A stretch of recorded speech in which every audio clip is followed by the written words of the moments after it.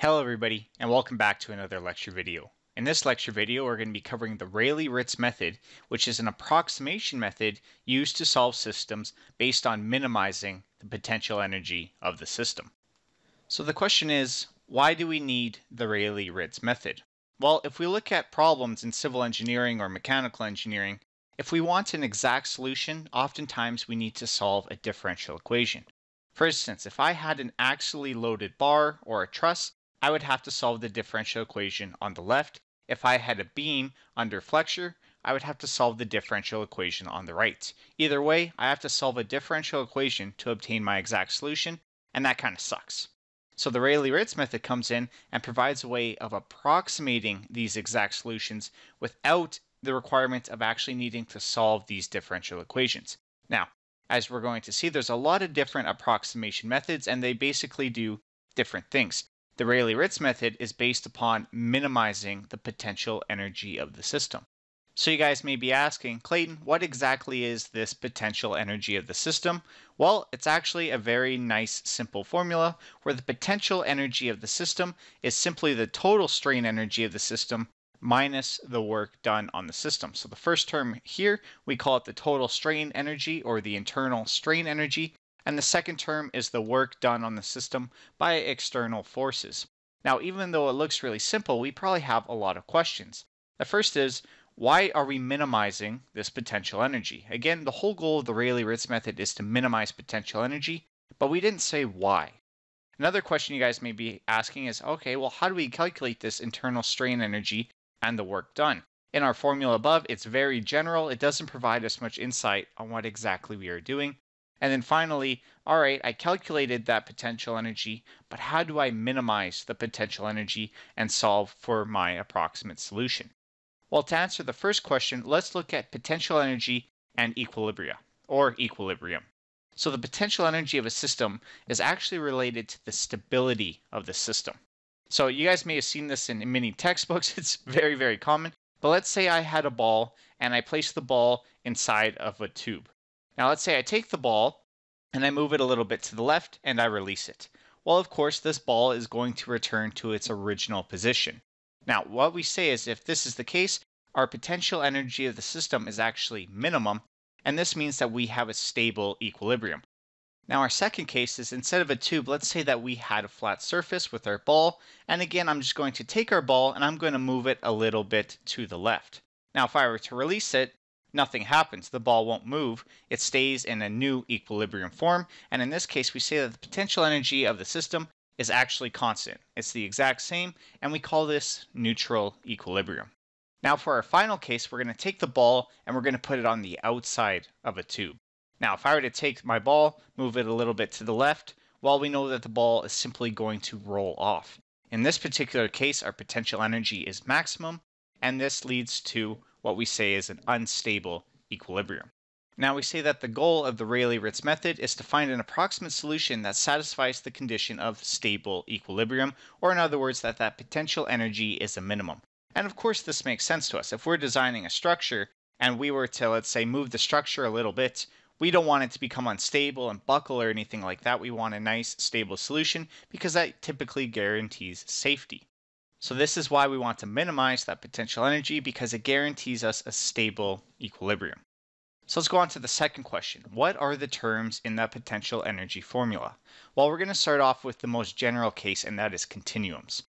So in general, the strain energy density, which I'm going to call U bar, of a material can be computed as the area under the stress strain curve of a material. So let's say that I take a material, steel for instance, I take it to the lab, and I pull it under uniaxial tension, and I get the following curve. Now you guys may be saying, Clayton, are you on drugs or something? That's not how steel behaves. That looks more like concrete. Well, this is just for the purpose of illustration, so don't take this too seriously. Now, what we said is the strain energy density is going to be the area under that curve. So all I need to do to get this strain energy density in the most general sense is integrate our stress function over the strains. All right? Doesn't sound too bad, but it actually is nice and easy because in this particular course, we are dealing with linear elastic materials. Therefore, they have a nice stress-strain relationship, and the strain energy density being the area under the curve, well, that's simply just a triangle. Therefore, our u bar can be calculated as 1/2 of sigma ij multiplied by epsilon ij. Now, another thing we have to consider is that when we're dealing with continuums, they have 6 stress components. They have sigma 1,1, sigma 2,2, sigma 3,3, etc., etc.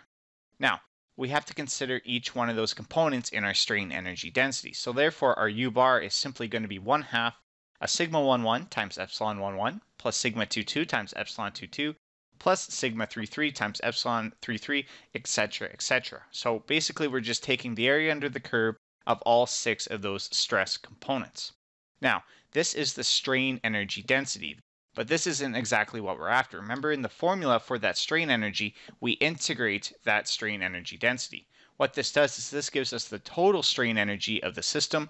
How do we do that again? Well, we simply integrate our strain energy density over the initial domain. So if I'm looking to calculate that total strain energy term, all I simply do is I take my strain energy density, which we defined above, and we integrate it over the initial domain. Now you guys might be asking, why are we integrating over the initial domain rather than the deformed domain? Well, it's simple. We don't know the deformed domain at that point. That's why we're trying to determine an approximate solution. So you're saying, all right, well, if we're integrating over the initial domain, is that valid? Well, it is valid because we are assuming small deformations. Therefore, the volume before and after deformation, we're assuming it's not going to change very much. So our error will actually be very, very little. Now that was for continuums, but as you guys may have seen in this course, we mainly deal with Euler-Bernoulli beams, at least so far.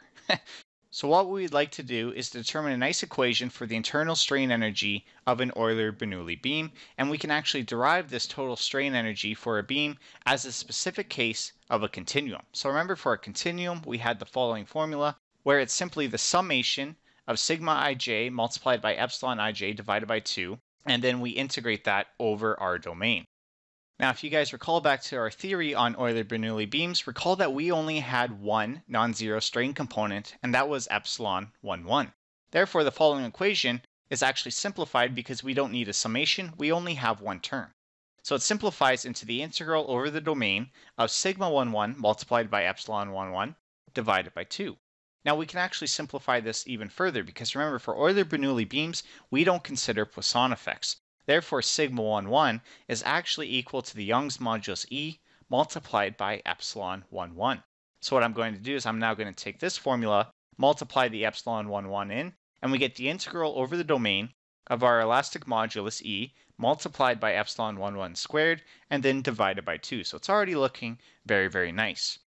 Now we can do one more simplification, and that is from the theory of Euler-Bernoulli beams, we actually know what epsilon 1,1 is. It's equal to negative x2 multiplied by the second derivative of our deflection function. So what I'm going to do is I'm going to substitute that into our internal strain energy formula, and I'm good to go.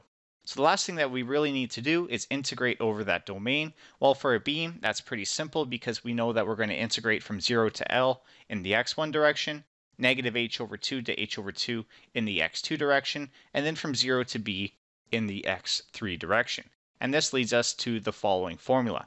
Now, if we look at this formula, inside there we have a base times height cubed. And if you guys are engineers, I know that you guys are thinking, oh, wait a second, base times height cubed? I know that that is related to the moment of inertia.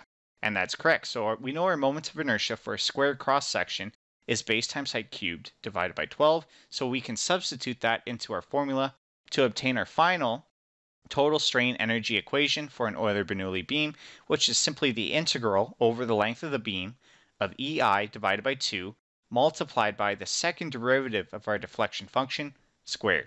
So this is actually a pretty nice, easy formula. EI, well, that's just the properties of the beam. You guys are typically given that. The only thing that we don't really know at this point is our deflection function, but again, that's what we're trying to solve for using the Rayleigh-Ritz method. Now, a little tip or trick, if you guys will. Please don't forget the squared sign. That is the most common mistake when dealing with this problem for students, is they forget the squared sign on that second derivative. So after we attain the second derivative of our displacement function, we actually have to square it. All right, so that's the internal strain energy. But we said that if we're calculating potential energy, we actually have two components. First is the internal strain energy. We calculated that before, we're good to go. But the second one was the work done by external forces. Now, this sounds really crazy, really complex. However, it's actually really simple. The work done on a system is simply the external force on the system multiplied by its respective displacement. So if we have continuums, we typically have two external forces acting on the system. The first one is traction vectors, and these act over surfaces. As you guys remember from the Cauchy stress tensor, we can calculate these traction vectors no problem. Now the second one is body forces, so this would be something like gravity, and these act over the volume. Therefore, if I want to calculate my external work done on the system, it's simply going to be the dot product of our traction vector with our displacement vector, and then integrated over the surfaces, because remember, these traction vectors act over surfaces. And then we add that to the dot product of our body forces vector with our displacement vector, integrated over the actual volume. So that's the more complex case, continuums. But if we were to consider Euler-Bernoulli beams, it's actually a little bit more simple. So the first force that we have on Euler-Bernoulli beams, perhaps the most trivial, is we have those distributed loads Q that act over the length of the beam. Now we also have cases where we have concentrated point loads, which I call P, and they act at specific points. And then we can also have concentrated moments M also acting at specific points. So from here we can calculate the work done on the system as simply the integral from 0 to L of Q, our distributed load, multiplied by our deflection function Y, plus the summation of any point loads P multiplied by the deflection at those point loads. So I want to make this really clear, because this is again one thing students forget, is if we look at the deflection term with our point load, it's not just Y, it's Y subscript I. And what this means is we multiply it by the deflection specifically at that point load. We don't multiply it by the general deflection function. We multiply it by the deflection function when x1 is equal to the location of our point load. And then finally, we have the summation of our concentrated moments M multiplied by their respective rotations. So that's another thing to keep in mind, is when we're dealing with concentrated moments, we don't multiply them by deflections. We actually multiply them by rotations. And that's it, nice and easy. So if I were to consider the potential energy of the system, all we need to do is take our total strain energy term and our work done on the system term. So if I were to look at the potential energy of the system, well, it's actually nice and easy now, because I have my total strain energy term and I have my work done by external forces term. Therefore, we can develop a nice expression for the potential energy of the system. So if we start at continuums, again, all we're doing is we're taking that total strain energy and we're subtracting the work done on the system, and we get the following equation. If we were to look at Euler-Bernoulli beams, we're doing the same thing, taking our total strain energy and simply subtracting our work done on the system. Now, this is actually very special, because if we look up at that first equation for continuums, our only real unknown is going to be that displacement vector u. Typically in these scenarios, we're given our stress tensor, and from our stress tensor, we can calculate those traction vectors and we can calculate the strains. Now, if we were to look at Euler-Bernoulli beams, we have a very similar thing, where our only unknown is actually going to be our deflection function y, because EI, well, that's typically given, and the external loads on the system, again, are typically given. So we're actually looking pretty good. We have an equation, and we only really have one unknown. Now, although this is the case, it's still not very clear how we solve for these unknowns. So if we look at the first equation, it's not really clear on how we solve for that displacement vector, and in the second equation, it's not really clear on how we solve for that unknown y. So this is when we get into the fun.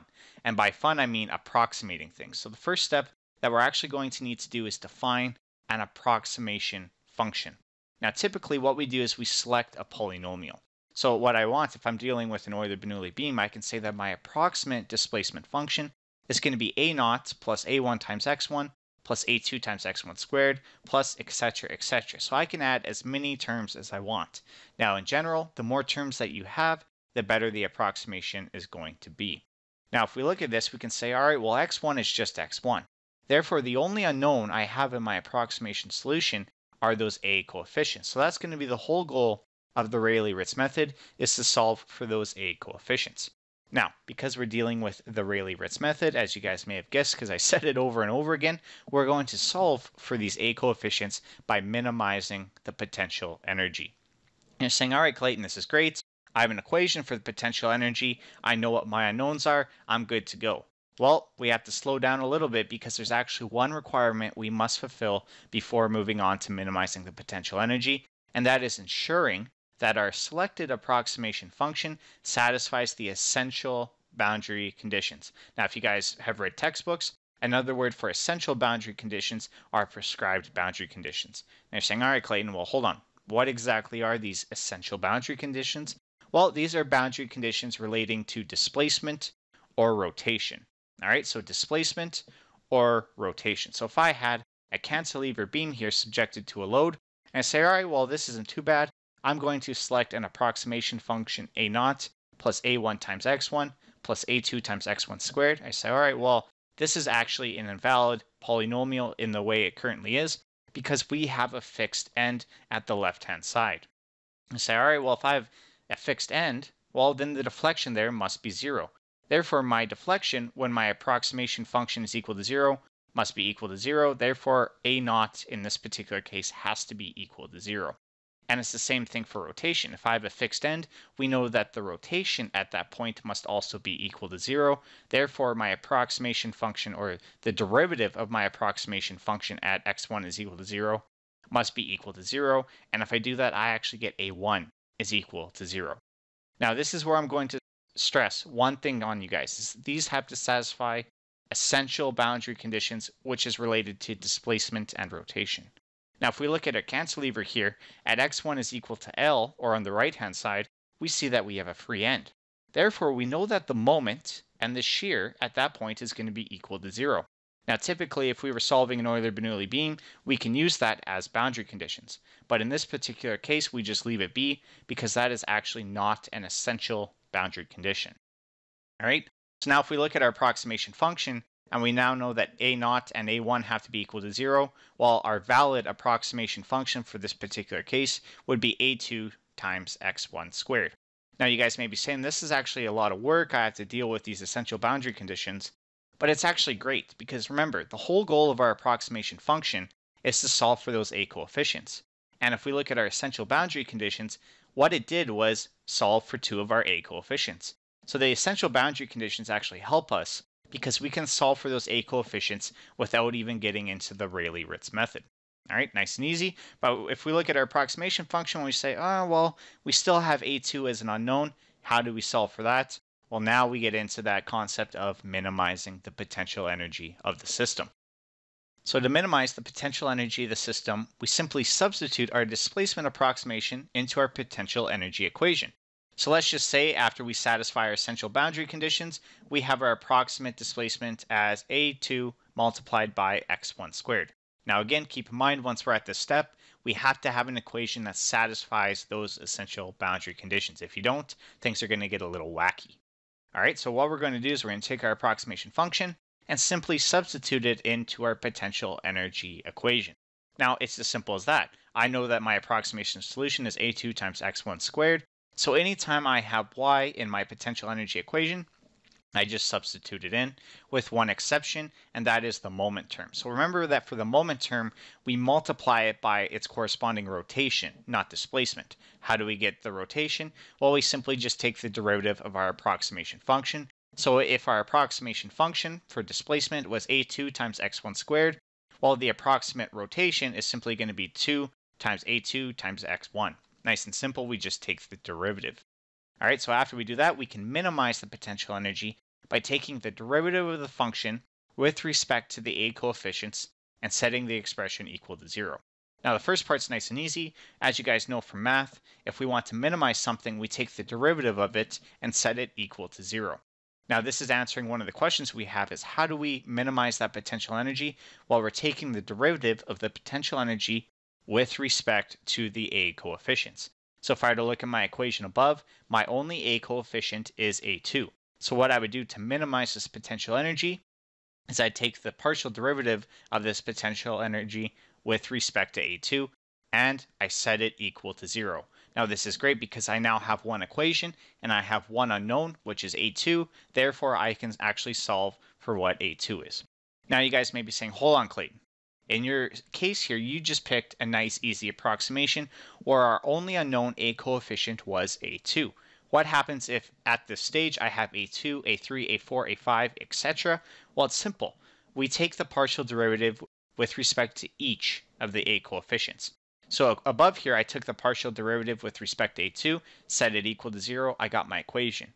But if I had a3, well then I would take the partial derivative with respect to a3, set that equal to 0. I now have a second equation. If I had a4, well then I take the partial derivative with respect to a4.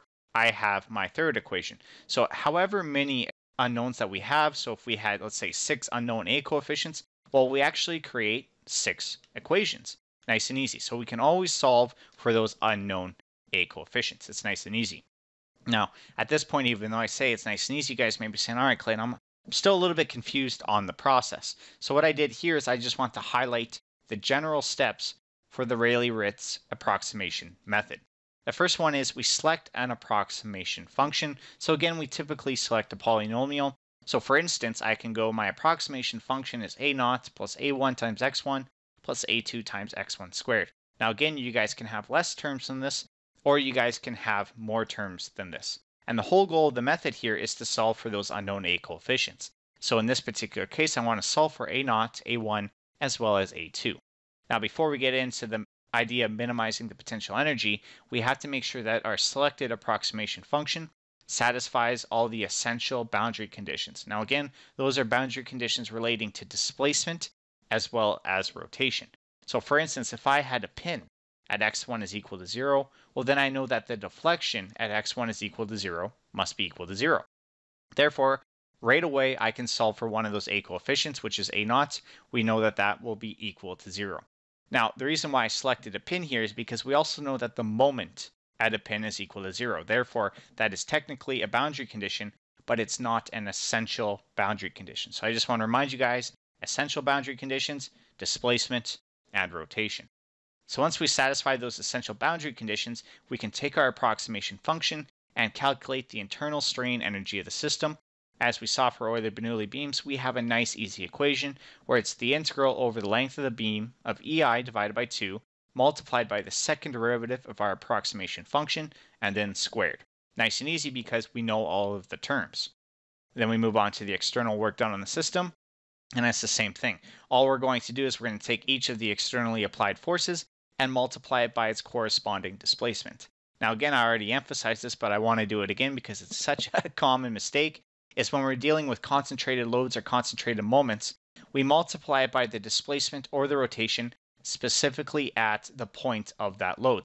From there, it gets actually nice and easy. We calculate the potential energy of the system, and we know that that is simply the internal strain energy, which we calculated in step 3, minus the work done on the system, which we calculated in step 4. So at this point, we actually have no real unknowns.